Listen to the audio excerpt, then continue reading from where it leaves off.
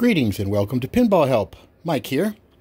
It's been a while since I've done an instructional video, and I thought I might because, we're always learning, and it's been many years since I did a video where I desoldered stuff, and I've learned quite a lot since then, and I've got my technique a little bit more refined, so I thought I would do a short video on proper way to desolder components off of the circuit board.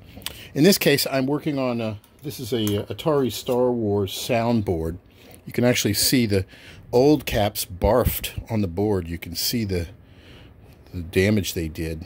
And I've been removing them and then cleaning that with 99% alcohol and replacing the caps. I'm down to like the last cap on this board. I thought, oh, I should do a video on this. So my desoldering iron of choice is the Hacko 808. Turn everything on.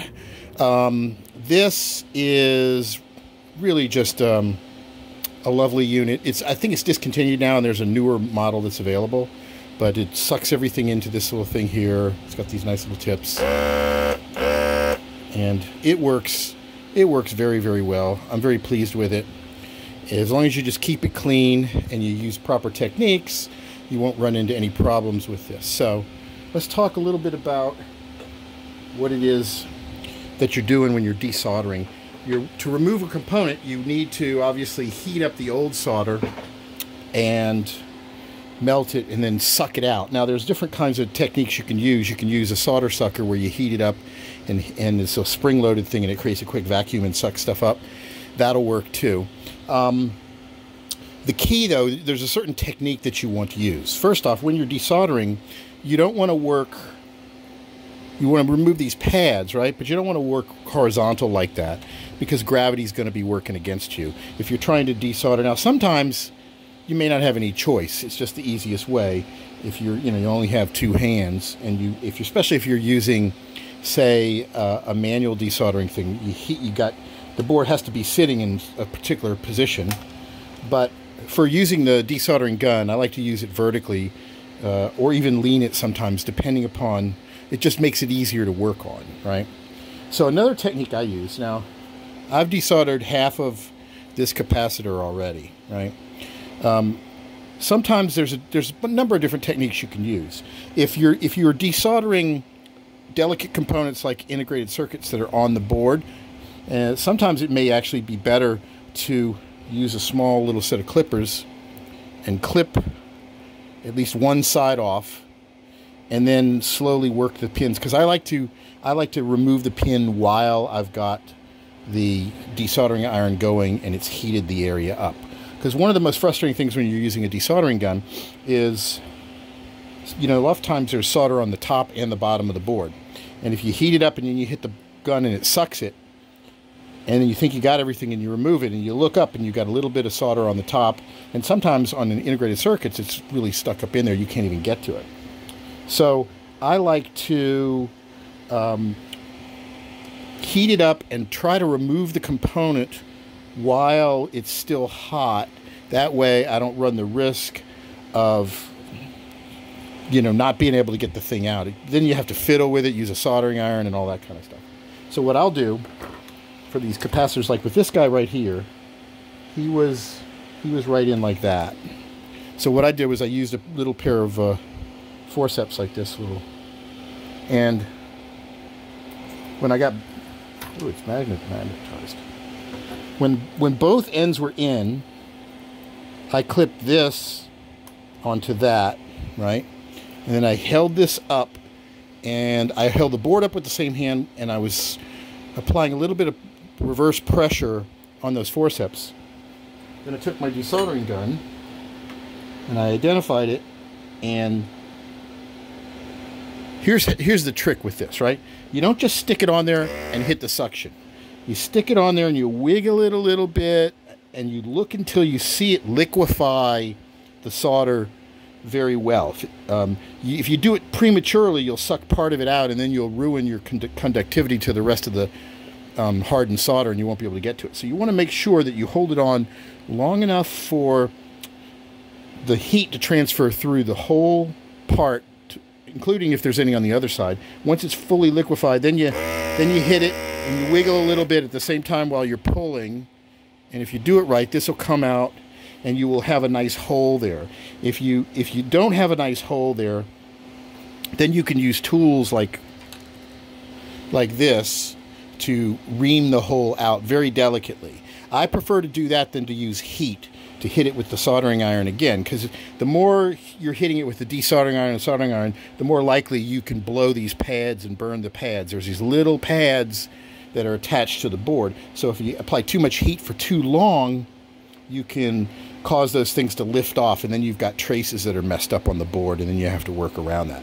So it's a real art to knowing how long to hold it, when it liquefies to the proper point, hitting that, wiggle it, pull, and it's a nice little coordinated dance you have to do.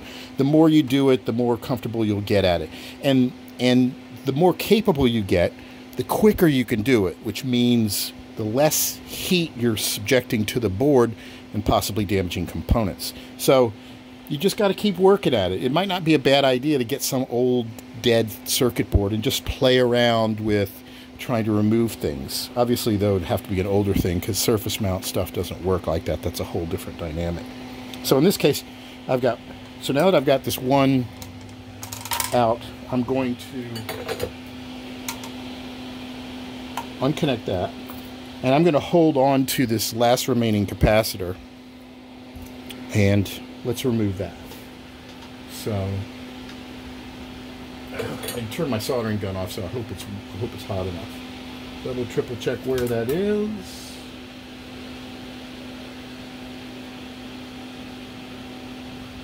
Okay, and before you do anything, take pictures. Take pictures of the back of the board. Take pictures of the front of the board. The reason for this is, let's look. In fact, let's look at a case of this. Sometimes you'll see little traces like this, dot, dot, dot, right? Is that pad connected to the adjacent line around it, or is it isolated? Sometimes if you put too much solder on, you can short this to that, and you may think, oh, it was always like that. It was, or it was. You can't tell if it was or wasn't supposed to. So, good idea is always to take pictures of the back so you can see, and of course you can use your meter right here on continuity to test if there's any ambiguity. But I like to take pictures of the front and the back, of course, and also making notice of the orientation of the capacitors. They'll be positive and negative when you're working on these polarized electrolytic capacitors. The little indentation side is positive, and there's also an arrow pointing to negative. So and there is no rhyme or reason to the orientation on a board. Here's one that's positives this way, and then the one next to it, the positives the other way. So never assume they're all symmetrical. It's very rare when they are. So I'm going to remove this last little piece, and you can see there's solder on the top side of it too.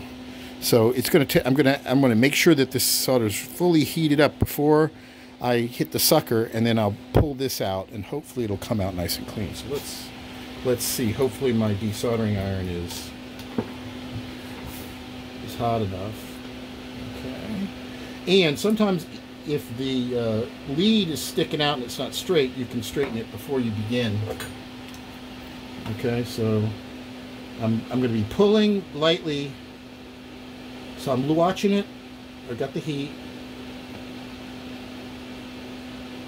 I can feel it. There we go. And it's out. Bam. So I was just lightly pulling while I was applying the heat. Once this started to move, I hit the sucker and sucked all the solder out. So now let's take a look at that hole and see how good it is. I can't even remember where it was.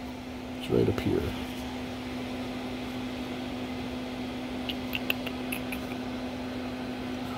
My eyes are so bad. Let me hold it up to the light. Okay, I see it. Sorry, it was right here next to this one. And you can see there's a nice clear hole through there. And then this one, the other side, looks like the hole is there too, but it's a little bit compressed. So what I will do I'll put this little tool in, and I'll just, if I don't have to sand it, I'll just push through a little bit. Be very gentle. So now we've got it, and I got a picture that I can refer back to, but I can also look on the board sometimes, and you'll see the positive is this side. So these two are in the same orientation. There's a little plus right there, C52. So I've got my capacitor right here, and again, always check to make sure. This was 10 microfarads, 50 volts. 10 microfarads, 50 volts. You can see that, and that's what this is, 10 microfarads. So I'll put that in and then resolder it. Now sometimes these boards, the solder just won't liquefy very easily. Sometimes it's too oxidized and you're not making good contact on it. And sometimes there's different weird compounds in the solder that may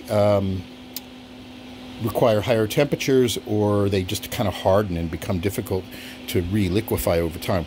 What you can do there is introduce a little bit of solder to the pad fresh, then go back to desoldering it. That's a very effective method. So there you have it, simple desoldering using a solder gun, and the price of these things I think are under $200. The amount of time and trouble that you'll save, it's absolutely worth it, you know. So I can't recommend them enough. Again, just takes some skill. You're gonna have to work on it and master it. And I'm gonna continue to clean all of this up. So thanks everybody for watching, and be sure to subscribe, YouTube/PinballHelp, and visit the website pinballhelp.com. Until next time.